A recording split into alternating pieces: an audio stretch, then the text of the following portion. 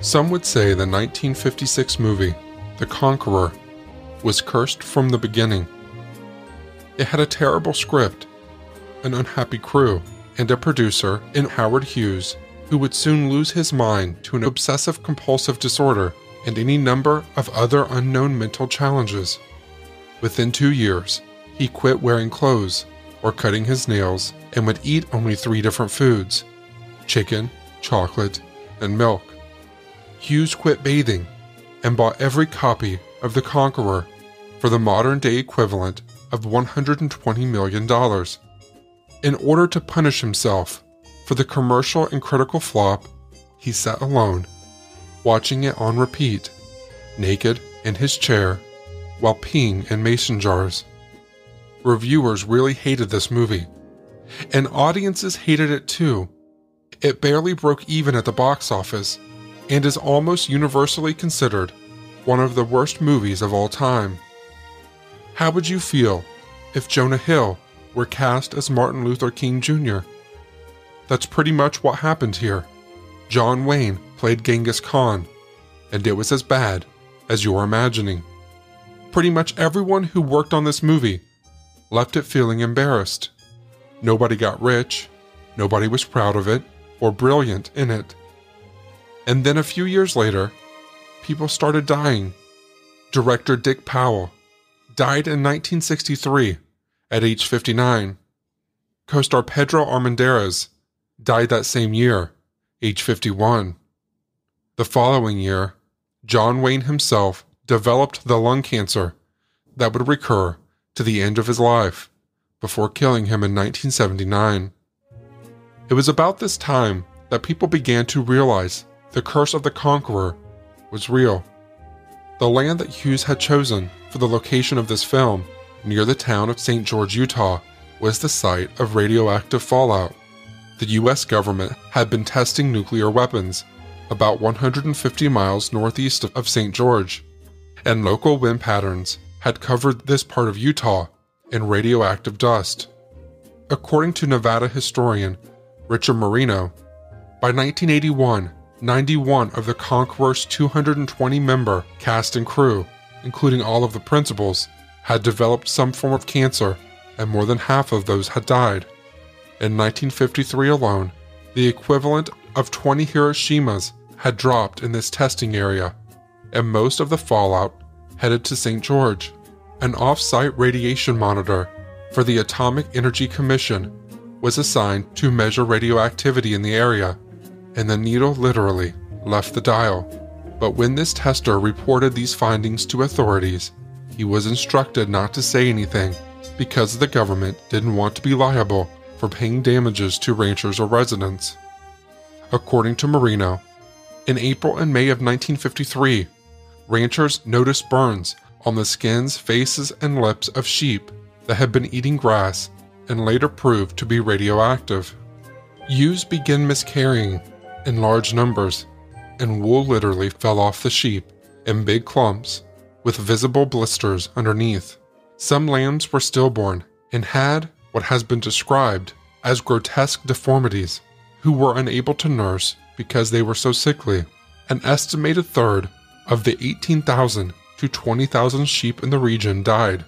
Additionally, within 5 years of the tests, there was a jump in the number of people diagnosed with leukemia and radiation-related cancers in the residents of southern Utah, southeastern Nevada, and northern Arizona, all downwind of the detonations. Towns with little history of childhood leukemia suddenly had clusters of children suffering from the disease. The government denied everything. To Hughes' credit, he had asked the Atomic Energy Commission if the area was safe for filming. They told him yes. I sat down with Richard Marino to learn more about this overlooked and completely unnecessary tragedy. This is an interesting story. Basically, in the late 1940s, Dick Powell, who was a fairly well-known Hollywood movie star, actor, but also director, he had commissioned a script for a movie called Genghis Khan. And they had received the script, and he was planning to do this movie.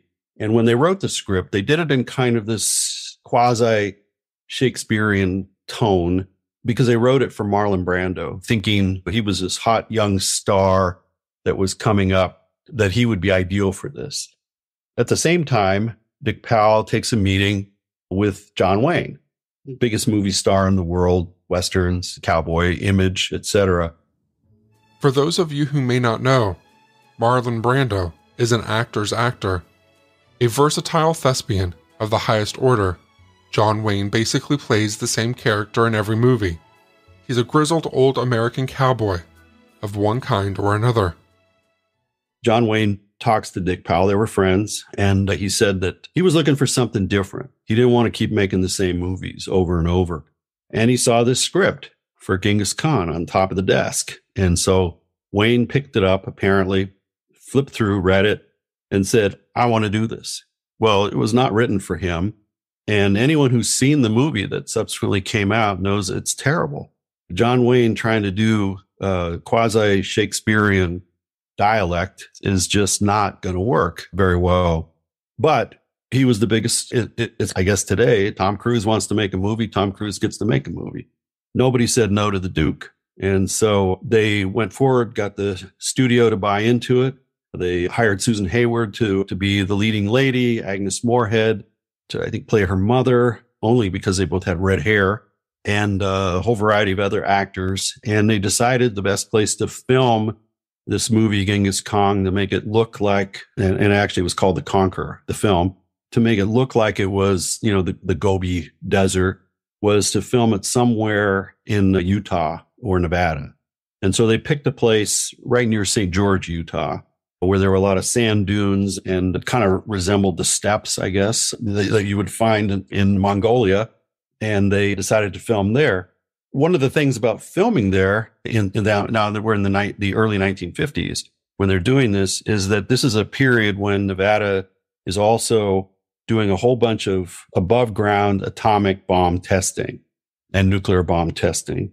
And of course, nobody really understood all of the dangers that were involved with doing those kind of testing. To digress a bit, there are photos where the casinos in Las Vegas in the late 40s and early 50s would advertise, come stay in the room at the hotel, because at daybreak, they're going to blow up a nuclear bomb and you can go outside, we'll put chairs out and you can watch the mushroom cloud. And it was a tourist attraction at that time. And so there really was no perception that this was something that was bad or dangerous or would have any potential health impacts. And certainly the people that lived in that area didn't realize that either. So they had apparently done a series of nuclear above ground, like atmospheric tests prior to when they were going to film this movie. And that whole area had been blanketed with fallout. And so movie crew shows up, they're told it's safe. They start doing things. And of course, because they want this to look like the Gobi Desert, they bring in massive industrial fans. So think to yourself, what's the worst thing you could possibly do if you've got fallout that's fallen on everything is kick it up with fans. So they created dust storms for the movie, and all these actors and the crew and everybody's breathing this stuff in. They're getting it all filled with them. All their clothes and everything has got all this sand and dust in it. And they finish the film. Dick Powell decides they have to do some reshoots. So they actually truck a whole bunch of this sand into California and use it for the reshoots for the movie. So, the act of then kicking it up with bulldozers and bringing it and then dumping it somewhere. And so as a result, they call it the Conqueror's Curse because of the name of the film. An inordinate number of people in later years came down with cancer. Now, most of them were pretty heavy smokers. So, the direct line between I made a movie in Utah and it gave me cancer is a little hard to prove because there were other factors. But certainly smoking and being exposed to certain radioactive particulates is not a good combination for your health. And so if you look at the statistics, it's something like over 31% of the people who were involved in making that film died of cancer in later years. Now, not right away, but John Wayne, he had lung cancer. He always, from what I could read, he never said it was the Conqueror's curse. He always said it was because he was a 4-pack-a-day smoker. And even after he lost one lung, they removed it because it was cancerous. He continued to smoke. And kind of an interesting side note, his last movie was also made in Nevada, which was The Shootist, filmed in Carson City, Nevada, where he was already dying. And it's a good movie, but kind of an interesting postscript to all of that. Susan Haywood had brain cancer and died in her late 50s. And Agnes Moorehead died in her early 70s, and she had cancer. She's one I found a quote, I think it was in People magazine, where they interviewed her about this. And she said, yeah, it was the damn movie. Basically, she blamed the film and said that's what gave her cancer. But there were just numbers of people who worked on the set, the sound people, et cetera, who were all exposed to this. And again, there was a lawsuit that one of the extras, I think, filed, and it never went anywhere. But we know that exposure, particularly long-term exposure to that fallout, is not healthy. And they're actually, the people who live in that St. George area did sue years and years later. And they were able to get a congressional settlement where there was a pot of money set aside to pay for them for their medical needs, et cetera. I actually know a guy who, I think he's still alive. He worked not so much on they call the people there in the St. George area the downwinders, because the fallout was all blown in their area. He actually worked on the Nevada test site, but it was in the 60s before, again, they knew. And he's in his 80s now, and he still gets tested every year. Somebody from the government says, oh, you got to come in for your regular test. And they test him to see if he's got cancer or anything else. So I think it's because of this congressional action in the 1980s that the government finally responded to this. But in the beginning, they denied everything. And they said, no, there's nothing unhealthy. And you had with the downwinders, a lot of that St. George area, which is now kind of a resort area, but that used to be a lot of sheep and cattle. And you had immediately in the years right after the fallout occurred, they had all kinds of problems with sheep, with lots of their babies were being born dead, some with deformities, some with the burns all over their body from the fallout. So it really did have a serious impact on the folks who live in that area in St. George, which is right on the Nevada border, kind of near Mesquite. Do you know if people started realizing it in those communities in terms of noticing that the cancer and stuff was higher? Or did people notice that the movie stars and the people who were acting and being on set were being impacted first? Do you know which one? No, I don't think so. I think the people that lived there started noticing. I read there were cancer clusters, children being born with cancer. And so, yeah, I believe they were kind of independent. I think the movie that came out later, as far as like the connection, I'm not sure people thought about, they filmed that movie in St. George, Utah, but the people who lived there had to live with it every day.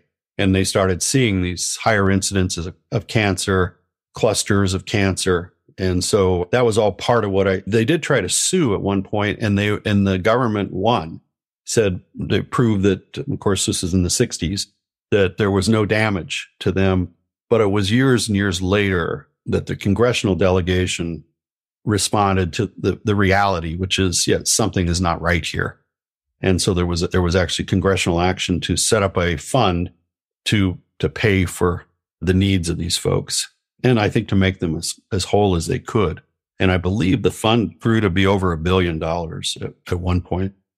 One of the saddest things about this tragedy is that we will never know the full scope of the Conqueror's curse, as those 60 tons of radioactive dirt were taken back to Hollywood and undoubtedly remain there after decades of exposing yet another population of people. The lives of people of St. George, the so-called downwinders, are of course no less valuable or important than the cast of the Conqueror. But without this movie, their story might never be told. In 1990, President George H.W. Bush signed the Radiation Exposure Compensation Act into law, offering compensation for people affected by nuclear testing. According to the Atomic Heritage Foundation, the government initially only expected several hundred applicants. This turned out to be a massive underestimate. As of April 20th, 2018, 34,372 claims have been approved for a total of $2,243,205,380. Nevada site downwinders have fared better than some other downwinder communities in this respect, some of whom are still seeking compensation and recognition. Like the radioactive fallout itself, the legal, financial, and medical trauma of this reckless use of nuclear power will last for generations. As this article points out, noting that the time that elapsed between the test and financial compensation often meant that downwinders died before they received their benefits. Furthermore, the children and grandchildren of many Nevada site downwinders continue to claim that they too have major health complications due to the radiation they or their older relatives experienced. These include mental and physical disabilities at birth, as well as pre-existing conditions that show symptoms earlier in childhood than normal. Litigation concerning these cases is ongoing. Underground testing at the Nevada testing site lasted all the way to 1992, and as a result, these remain some of the most radioactive land areas in the world. And while second and third generation victims of fallout have filed many claims for compensation, not one of them has won their appeal. They continue to fight on.